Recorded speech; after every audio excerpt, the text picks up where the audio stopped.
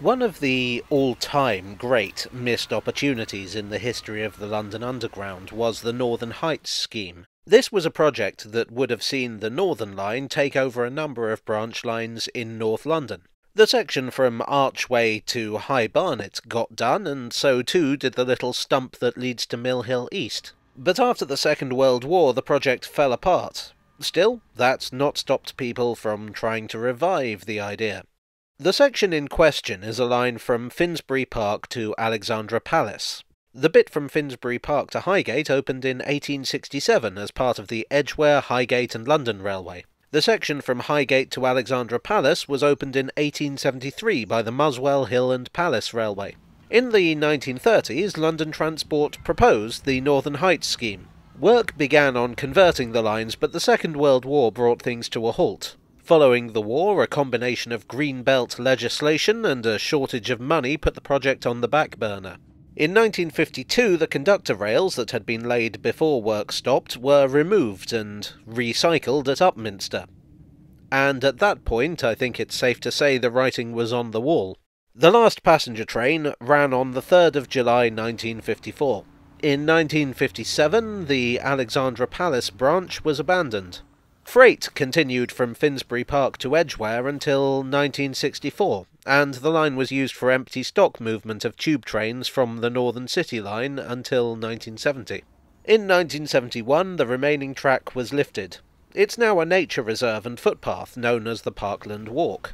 The closure of the line was not without its opposition, and with good reason. The roads were, and still are, quite congested. Bus services were inadequate. An organisation known as the North London Passengers Protection Association Limited was formed in the 1950s. In my opinion, their 1956 proposal was quite a good one. In fact, it was quite similar to what we'd now call a community railway. The stations would be reduced to unstaffed halts. The trains would consist of former Great Western Railway diesel railcars obtained via hire purchase from British Railways.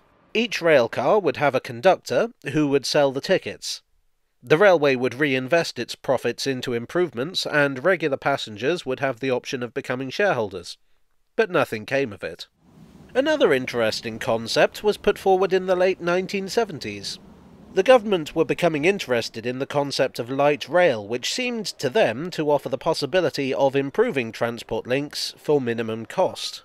The Finsbury Park to Ali Pali route was considered to be an ideal testbed.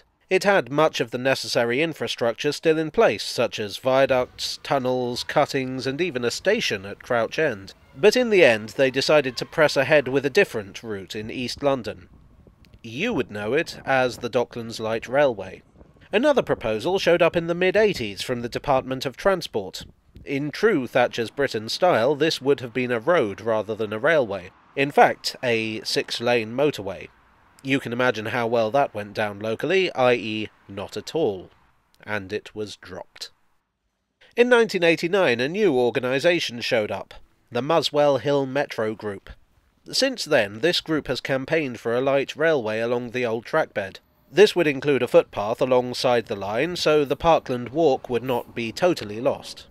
A 1999 parliamentary memorandum suggested that it might connect with some other transport projects. One was the East London Line extension, which at that time looked like it might go to Finsbury Park. This extension became part of the Overground project, and as we now know, that did not go to Finsbury Park. The other project was to extend the DLR to Moorgate, and then over the Northern City Line to Finsbury Park. And at this point it could connect to the theoretical Muswell Hill Metro. I quite like this idea, if only for the frivolous reason that it brings things full circle to that late 70s light rail proposal. The problem is, and always has been, a lack of official support. The line runs through the borough of Haringey, who have been unwilling to conduct any studies or surveys into the line's prospects. Islington, the other borough most likely to be affected by the project, has been no more willing. Unfortunately, the ball is very much in the local authorities' court as to whether the line goes ahead. If I were to suggest a version of this, I'd go with something like the trams that currently run through Croydon.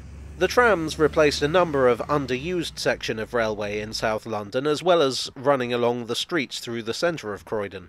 I think a similar concept would work here. I'd run it along the track bed from Finsbury Park to Highgate, then, rather than disturb the bat sanctuary in the tunnel, I'd run it over the hill along Muswell Hill Road, rejoin the track bed on the other side of Highgate Village, run down to Alexandra Palace. But instead of terminating at the abandoned station, I'd run it down the hill to Wood Green, stopping along the way at the mainline Alexandra Palace station. This is a steep climb, but from 1905 there was a single-decker tram service running this exact route, so it is absolutely possible. Maybe as a secondary project, if demand were to merit it, consider a branch line down Highgate Hill to Archway and Highbury Corner. Again, this would be a rebuild of an old tram line. Of course, this is all a flight of fancy on my part. I don't know how practical it is. I'm just some guy on YouTube. All in all, it seems quite unlikely that there will ever be a revival of the line, despite many suggestions over the decades. But interest in the concept never really seems to go away. Good evening, I hope you enjoyed this light rail tale. If you did, please do leave a like and subscribe for more. Click the bell icon to be notified of future videos, and let me know your thoughts. Should the line be revived, and if so, in what form? Tell me all about it in the comments section. I'd like to thank my donors on Ko-fi and Patreon for your support. You are the electric tram to my unforgiving gradient. And I'll see you all again very soon. Cheerio.